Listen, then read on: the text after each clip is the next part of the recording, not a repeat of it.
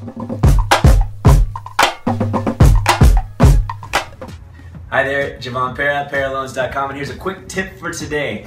A great way to get some residual business, which is hard in real estate, is to have a VIP list. So what you want to do, agents, is to go back and figure out who are the people that have been referring you all these years. Make sure that those people are on one list and figure out their birthdays, figure out their hobbies, and know these people really well. And then once a month, if you can do nothing else but invite them to a happy hour. Happy hours are great because you don't have to do anything to prepare. You just say, hey, come to my happy hour. If they show up, great, you're building business with someone that's already referring to you. If they don't show up, great.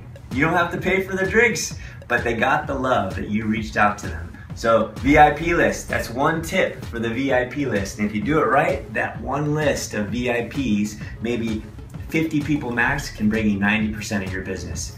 So check it out.